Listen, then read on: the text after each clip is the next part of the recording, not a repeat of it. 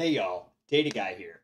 And today I got a video for you on something that I just struggled immensely with. So I thought I'd make a video on the topic to actually help everyone else do the same thing. And that is creating an external stage with Snowflake. I thought loading data from an S3 bucket into Snowflake would be really easy to set up. But turns out you got to mess around with a lot of connections because Snowflake deprecated the use of, the command line access where you could just, hey, pull my access key, pull my secret key, make a temporary connection to an S3 bucket, and then load data from that S3 bucket. Now you have to create a IAM role within Snowflake. You have to create a managed integration. You have to create an IAM role within Amazon. Then you have to go and create a role within Snowflake and then pass that information back into Amazon. And then you also need to run a few commands to actually set up the stage, create the managed integration on the Snowflake side of things as well. So a lot of different things to do. The documentation's okay, but it doesn't get into some of the kind of the nitty gritty of it. So that's why I wanted to make this video because it is just kind of annoying, and I thought I'd help out some people at least figure it out for themselves. Um, so basically what we're going to be doing here is, and I'll show you what I've already got set up here, is you're going to, within my Snowflake environment, my aim here was, hey, I want to load some CSV data into Snowflake. I want to do it programmatically. I'm not just going to manually upload it. So to do that, you need a stage. You can't just say, hey, load CSV file into Snowflake. Doesn't really work like that. So I use Airflow for this, but not really important for the purposes of this conversation. So what I have here is my GUI S3 stage. And if I go in here, I can see some files, my stock prices for stock tickers. And if I go over to my S3 bucket, you can see these three stock tickers are present in here. Basically, this acts as just kind of a landing area for any files before they upload into Snowflake. So this will query this S3 bucket to pull these files out, let you, visualize what you actually have available here. So really useful, of course, because hey, I can look at files from one UI, but getting to here is the annoying part, really. So the first thing you're actually going to want to do is go into your Amazon management plane and go to your IAM roles. And what you will do is create a new role that is going to be, let's say, that's going to be an Amazon AWS account. And then you are going to JSON. And you can shoot. And basically, what you're going to want to add here, this is documentation, are I'll just go and show you the one I already created. So you're going to go to JSON section. So we'll go next, create policy, and you can edit this. And basically, what you're going to want to do is have it look something like this. And I'll drop the link to the documentation where you can get these kind of examples below. But if I go in here and then copy and paste this. Um,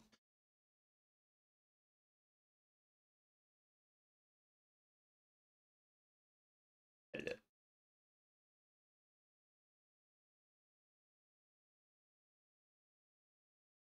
And so I'll just show you up here.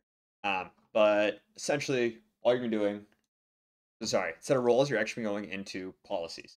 So within policies, you're going to go create a policy, and then you are going to JSON editor.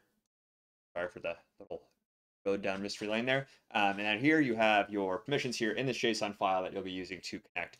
And here you're just going to put in your bucket name, your S3 prefix, resource ID, so your ARN for your S3 bucket.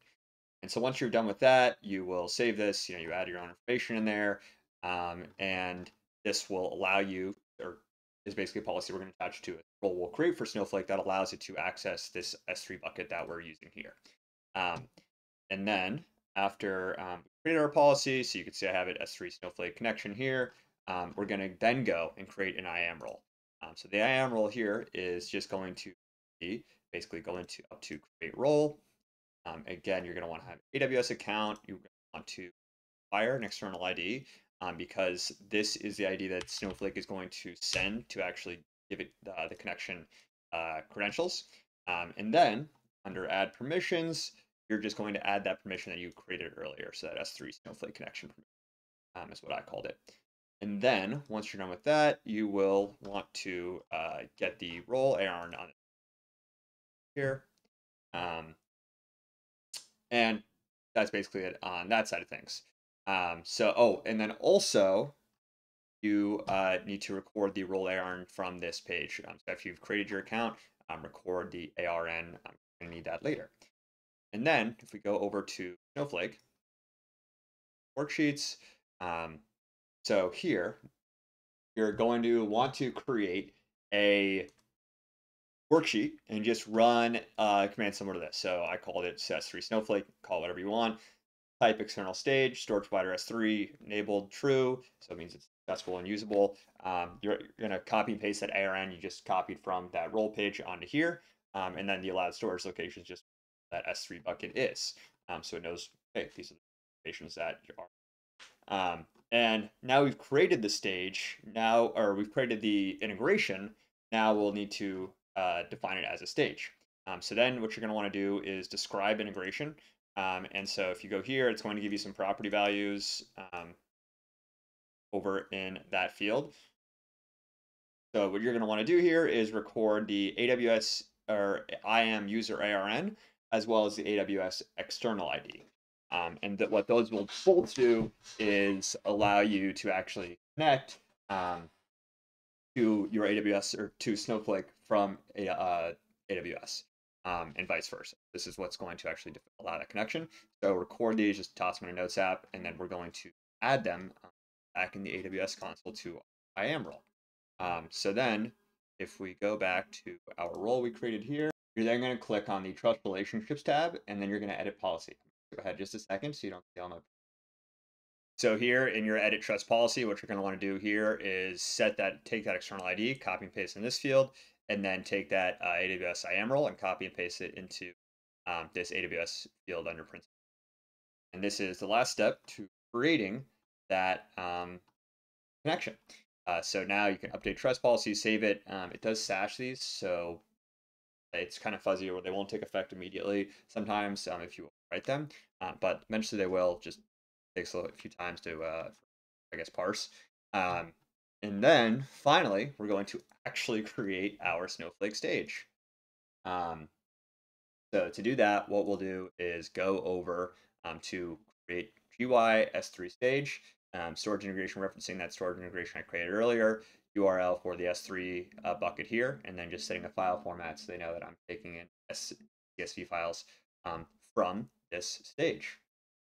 And that is all I have for you today. Now you have a fully functional stage for you to load data from S3 into Snowflake, so great for intermediary location to hold your information, or you actually bring it into database. And so, hope you learned something. A lot going through this. It took me a few hours rather than the 8 minutes it's like I'm showing you here. But that's just because getting all the different resources and vision and permissions is always tough when you're at a company rather than on. So, anyways, there you have it. Hope you learned something. Have a good one. Data Guy out.